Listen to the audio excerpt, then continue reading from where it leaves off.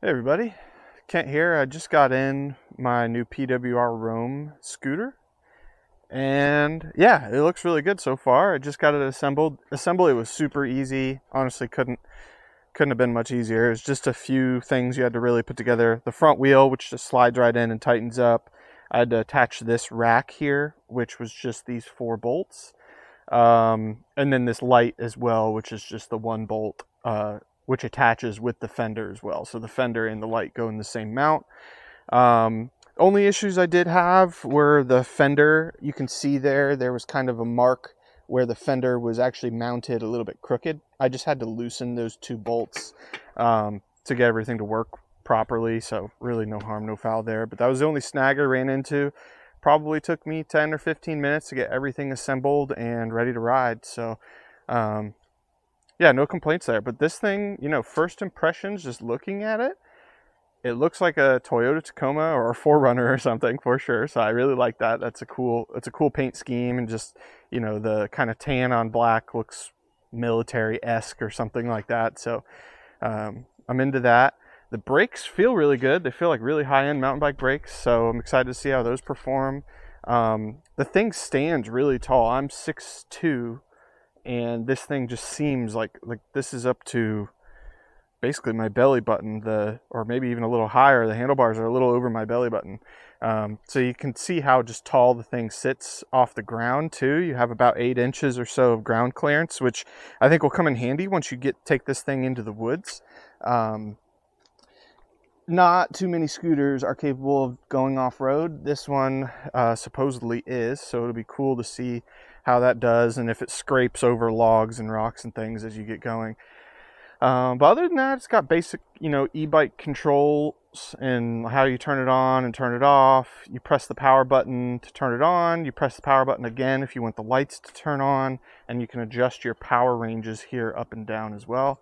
It didn't come with this. I added this little cup holder here just because I take this thing, in addition to taking it in the woods and hunting and fishing and all of that, I take it to the coffee shop. I take it to the farmer's market. I take it kind of a little bit everywhere. At least that's the plan to. That's what I do with my current e-bike. So I assume I'm going to use this in the same way. But yeah, that's the first little walk around to the bike. We're going to go gear up and take it for a spin, see how it goes. All right, guys, we're going to take this thing for a spin. Power it on, and it is on a full charge. I gave it a full charge last night after I got it assembled. Let's just start it on eco mode, power 1, and see how it goes. Oh.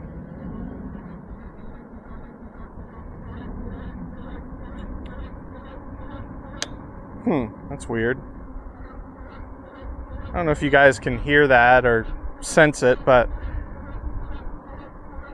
it's kind of jolting or like jerking a lot, like going rrrt, rrrt, rrrt, rrrt, rrrt with the power. It's not really feeding it smooth. That's weird. I don't know if I just have... Let me try going up to power 2. Power 2 does it too. It just does it... I really plan on being in power 1 or 2 very often, but it is kind of strange. Let me try, if I put it in 2 and maybe give it a little load, like go through the grass or something. Does it still do that? Oh, it doesn't. It doesn't do that once you kind of put a load on the motor, but so that's like it kind of, that's like its speed limiter. That dirt, dirt, dirt, dirt. It's almost like a speed limiter on a car. Alright, we're going to cruise around in 3, just so, because I find that a little bit annoying, that jolting. Again, I didn't buy this thing to, it looks like on the first power mode, your top speed is like 8 miles an hour. Second, it goes up to 12. 3, it goes up to like 16. 4, it looks like 18, 19 or so. And then on the highest setting, it supposedly goes 25. I'll probably end up using it in the highest setting more than anything. Just because, I don't know, it tends to be what I do. I don't always necessarily go full throttle everywhere, but yeah.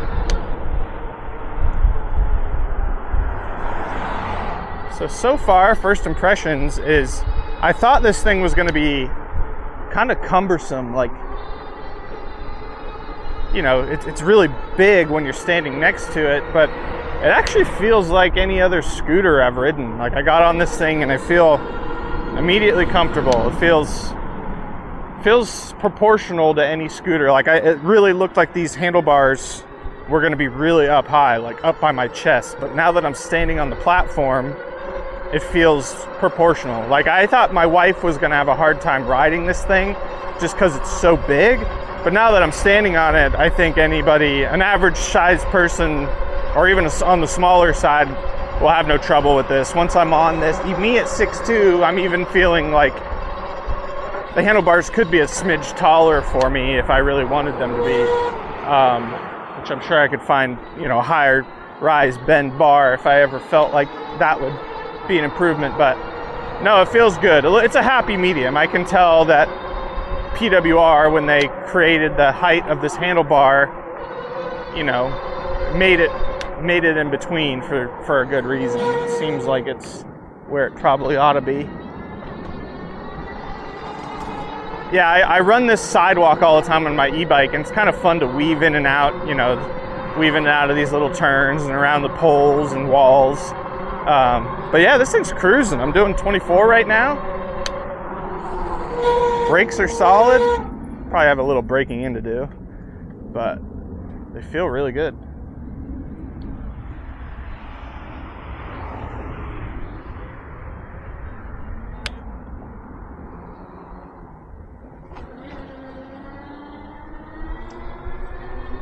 Suspension's nice too. Going over those bumps, forks feel good. I don't know, pretty sure they're air forks, and I hadn't added any air to them, but they do feel like there is a good amount of air in them already. But yeah, they're soaking up the bumps pretty good, and I've hit a few like G outs or like, you know, some of these gutters and stuff, and it doesn't seem to just blow through the stroke.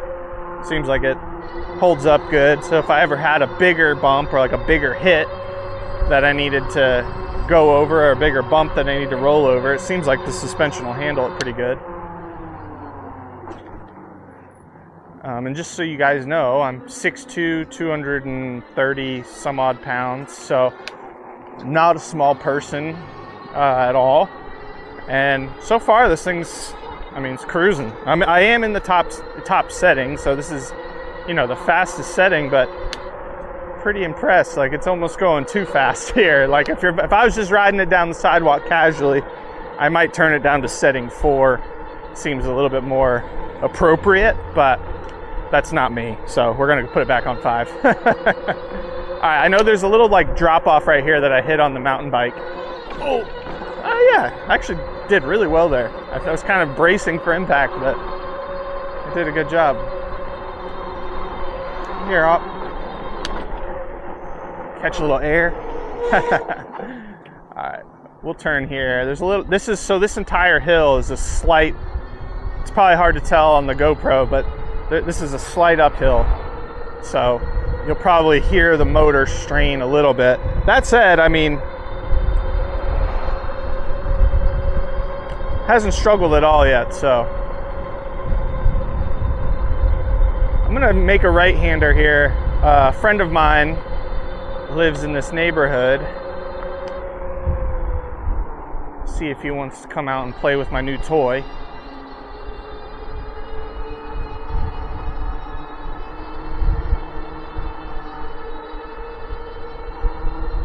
Yeah, this thing's, I can already tell you, this thing's gonna be a ton of fun. I mean, just zipping around like this. Let's see if Jeff is there. Nope, Jeff seems to be out today. Sorry, Jeff. So the front brakes work really well. They make a little bit of a squeaking noise. So there might be a little residue or something on the brakes that got on there from when I put the wheel on. I know that can cause those brakes to squeak. But just because they're making those noises doesn't mean they're not working. They work extremely well. I feel like I could probably throw myself over the handlebars if I grabbed that front brake hard enough.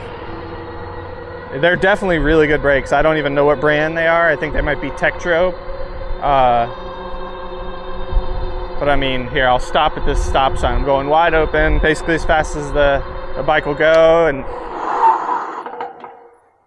yeah, I mean, this thing stops in a dime. So brakes are good.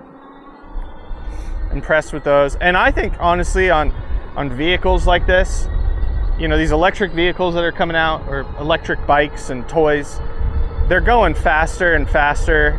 And honestly, that just inherently makes them more dangerous when you're weaving in and out of traffic or things of that nature. And so it's good to have good brakes to keep you safe. I've definitely ridden some e-bikes that don't have good brakes, and yet they'll still do 20 some odd, close to 30 miles an hour, and that gets a little hairy pretty quick. Oh, I just caught air there. This thing is like, I mean, surprisingly, it's I mean, I'm catching inches of air, but I think it's coming off the ground. It's kind of fun. We're gonna cross the street here when we can. I guess we'll do it down here, but there's a little park up here. I figure we'll go cruise around the park, see what we can see. We'll go around these folks, take it through the grass a little bit.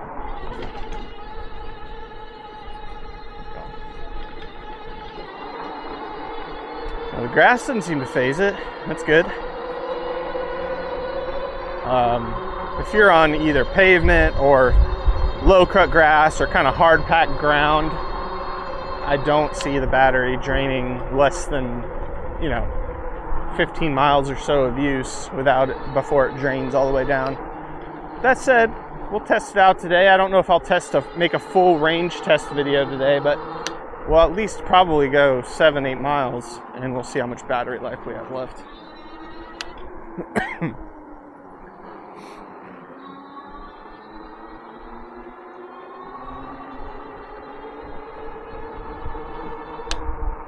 Alright, so we have the soccer field here.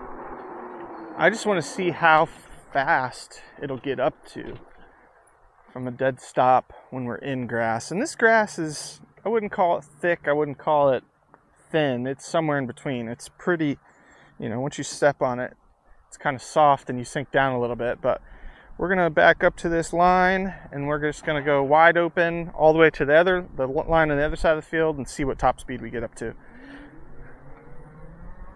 All right, up to 10 miles an hour, 15, or close to 15, 16. And it looks like we got up to 17 and a half over the course of the soccer field. Let's see what top speed we can get this thing to. Grass. Oh, it gets up and goes. Yeah, once you get these wheels turning, the thing really cruises over the grass. Looks like it's doing about 18, 19 miles an hour through this grass. We're gonna jump this little curb, see if we can catch some air. Whoa!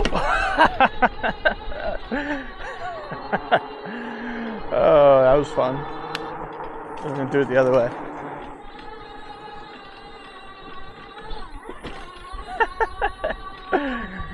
Oh man.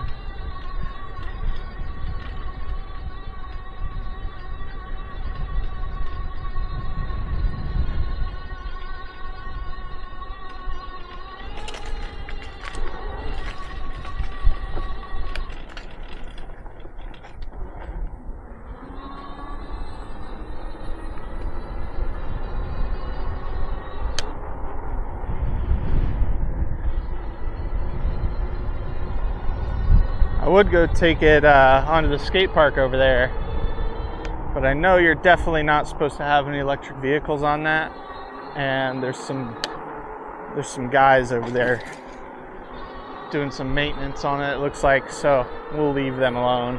maybe one day I'll come back and take this thing on the skate park and see how it does.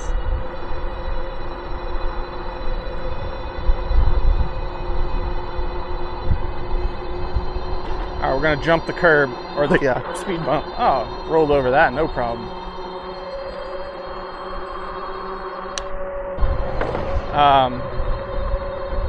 So far, I'll say this. Super fun to just cruise around your neighborhood, first of all. It's very, I mean, you can see I'm riding with one hand right now, my other hand on the throttle, doing all the controlling, and I do not feel sketchy or out of control by even the slightest measure. I mean, this thing's very stable. I feel like it's very just intuitive to ride. I hopped on and just kind of felt at home. It's got lots of storage on it, which is kind of the reason I bought it. I like the idea of taking this thing camping with my kid, or, you know, taking it to the farmer's market, loading up with food, or, you know, things of that nature, and being able to haul it back home. That's kind of what we do with my e-bike now. And I see this, you know, this thing doing a lot of the same things that I do with my e-bike. This is just in my opinion, this is a little bit more fun. Like just hopping on and cruising around. The bike isn't as comfortable, for at least for me, to sit on kind of hunched over. This is better for my back, feels better on my knees. So depending on who you are and what kind of ailments you have, one might be more comfortable than the other. But for somebody like me who has hip, back, and knee problems, I like this. Not to say I don't like the bike. I mean, honestly, I'm just a guy that likes to buy toys. So I like to experience different things. But, I mean, my wife could be riding the bike, I can be riding this, or vice versa. I'm gonna figure out a way to haul my kid around. I have a 1.5-year-old, an 18-month-old. I want to find a way for him either to like sit on the front rack or maybe on the back rack. I don't know yet, and I'm not even necessarily recommending that you do it yet until I can find a safe enough solution. But I want to find a way to be able to haul my kid around on this thing. So what we do with the bikes, I'm gonna jump. Ooh, oh yeah, definitely caught some air that time. This thing's fun. But anyway, what I was getting at is I plan on using this thing kind of for anything and everything. We go to, well, I race dirt bikes, race motocross, and one of the things that is very common to have at those races is a pit bike, because, you know, sometimes the pits are huge, like miles long from one end to the other. So walking that whole way gets really old really fast. So having a pit bike to be able to go from one end of the property to the other really comes in handy. Yeah, I haven't really been paying super close attention to how fast I'm going, but it seems like I've been cruising around 23, 24 miles an hour. Don't mind me just blowing through some stop signs. There's no traffic on any of these roads when school's in session, so except for this main road up here, but all these back roads stay pretty unpopulated during the day. But yeah, kind of have a bunch of different plans we want to do this thing. Mainly, it's just my family's constantly on the go, and not necessarily on the go in a car. We're on the go by bikes, or by skateboards, or by scooters, or whatever. Like we like our different modes of transportation. We get enjoyment out of that, and you know, I think this will just add a fun factor that the e-bikes don't quite have. All right, so this back rack says do not sit, and I would recommend following that, but just to test it out for you guys, I'm gonna sit down. Okay, well, I see why they tell you not to sit. As soon as I did this, all my weight's in the back, and it makes the front end really light and probably not safe. All right, guys, that is my initial review on the PWR Roam. So far, I think it's going to be a ton of fun, no doubt. My wife and kid, I think, are going to really love it. It's going to be a great pit bike, I think, as long as everything holds up first impressions are really good. I did it off camera because my battery died and I forgot to record it, but I did load this thing up into the bed of my truck with relative ease. It wasn't that hard. I know that's a common thing. At least I thought when I first saw this, like, man, it's going to be a pain to transport. But actually I can lift up the front and lift up the back and lift the whole thing up even. I don't know if you guys can see this, but I can lift it up pretty easily. I am a bigger guy, but worst case scenario, you get some help and have somebody help you lift it up in the bed of your truck. If you don't have a truck, it seems to be roughly the same length as a bike. So I think you could probably use your bike carrier and just get creative with strapping it down. But yeah, awesome first impression. First little ride on it was fun. Battery life looks like it's going to actually last around 20 miles with riding it pretty aggressively on pavement. That being said, once you take it into the grass and dirt, I'm sure that'll kill the range a little bit. But it looks like it'll do at least 20 miles on pavement or close to that. And has plenty of power, good torque, fits me well. So far, the only issue or the only thing that bugs me a little bit is that speed limiter at the bottom where it kind of is a little jerky. As I was riding it around a little bit here a second ago, it seemed like it was doing it less and less to the point where I almost barely could tell it was happening. So I don't know if that's just because it was new or if it's something that I need to like reset it or something. That being said, it only did it in speed setting 1 and 2, which I pretty much don't plan on ever using. That being said, I don't know if it's like a problem or if that's just how they limit the speed in those lower settings. Don't know. I'll give PWR a call and see what they say. But yeah, first impressions are great. Things are going to be a lot of fun once I get to take it off-road and see what it can do out there. Go up some hills, down some hills, that kind of thing. But just wanted to give you guys a little rundown on this thing. And yeah, excited to see what I can do with it next.